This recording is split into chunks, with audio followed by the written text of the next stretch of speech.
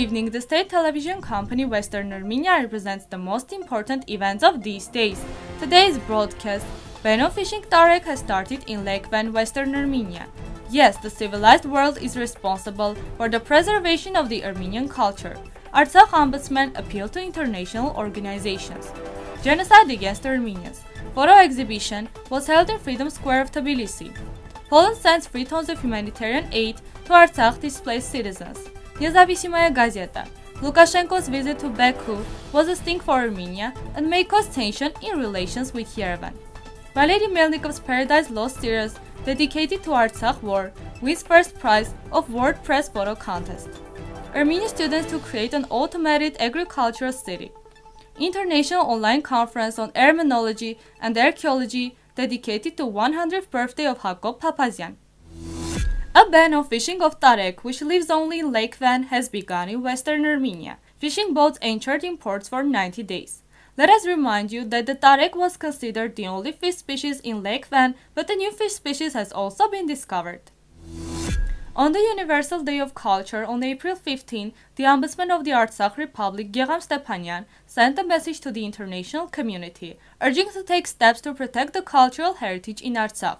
The message reads, "Today is the Universal Day of Culture, and now I am standing next to one of the most important Armenian cultural monuments in Artsakh, Amaras Monastery, a monastery that dates back to the 4th century. Amaras is one of the thousands of monuments that prove the centuries-long Armenian existence in Artsakh," the Ombudsman said. He noted that the war provoked by Azerbaijan against the people of Artsakh in September 2020 and its aftermath put the Armenian cultural property of the region into a real threat. "We were able to save Amaras, yet thousands of monuments were left out of control.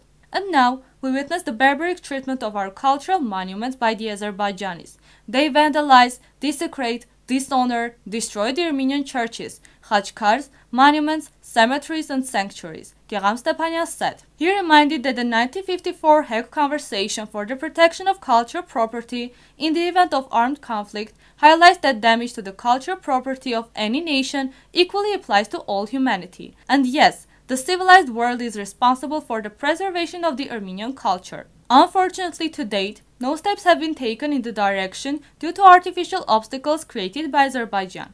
On this important day, devoted to the preservation of culture from this holy place, I would like to once again appeal to the international community, to all the stakeholder organizations and the individuals who struggle for the preservation of cultural property. Don't be indifferent to the crimes committed against the Armenian culture, the human rights defender stated. The full article is available at the following link. A photo exhibition entitled Genocide against Armenians was held in Freedom Square in Tbilisi. The exhibition presented photos of the genocide against Armenians, the massacres in Baku and Sumgait, as well as Armenian cultural monuments that fell victim to Azerbaijani vandalism in Artsakh and Nakhichevan. The exhibition was organized by the Armenian Community of Georgia non-governmental organization. The government of Poland sent 3 tons of humanitarian aid to Armenia on April 15, which will be provided to the displaced citizens of Artsakh that reside in Armenia. Armenian press reports that the first Deputy Minister of Labor and Social Affairs of Armenia, Daghbashyan, noted, adding that there are nearly 1,000 citizens of Artsakh residing in state shelters in Armenia. According to Daghbashyan, the citizens displaced from Artsakh are provided with all necessary stuff, while the humanitarian aid sent by Poland will be a supplementary assistance. Local observers have focused on the fact that Belarus, which is Armenia's ally with respect to the Collective Security Treaty Organization, is supporting Azerbaijan in the conflict between Baku and Yerevan. Gazeta reports, "There is difficult work to do to restore life in the returned territories, and you need to understand that Belarus is your reliable friend," Lukashenko said during his meeting with Aliyev. Armenia might view this statement as unfriendly. The visit, the possible sale of weapons, and the congratulatory remarks were a sting for Armenia and may escalate relations with Belarus, political scientist Valery Garbelevich told NG. Commenting on the possible goals of Lukashenko's visit, analysts say Lukashenko has a plan to ask for funds. In 2010, Aliyev helped Lukashenko by paying him $200 million to settle the accounts with Gazprom. Lukashenko might have discussed the issue of weapons supply. RIA Novosti's special photojournalist Valery Melnikov won first prize at the Golden Award in the General News, Stories category of the WordPress photo contest with his series Paradise Lost. The photos were taken during the war in Artsakh in September-November 2020. This is the first time Melnikov won a prize at the WordPress photo contest.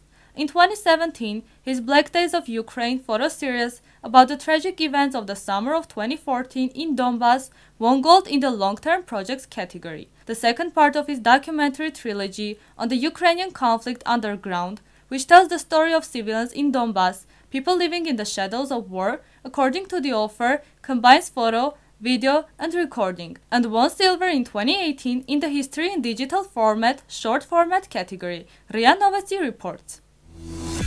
Within the framework of a joint project of TUMO Laboratories and the Armenian National Agrarian University, a new, larger project was launched after the successful completion of the development of an automated plant irrigation system. This time, the students will create an automated agricultural city, which will again be based on the Arduino programming language. According to the organizers, the students who have achieved the best results during the free-month courses will have the opportunity to participate in the main project.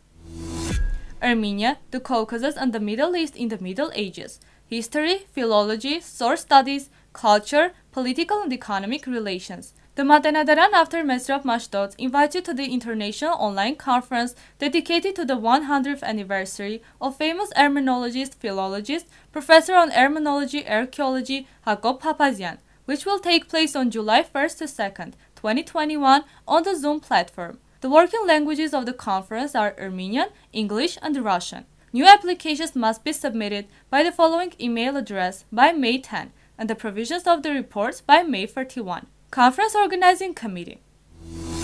Now we present you Nubar Siretiru Chararins.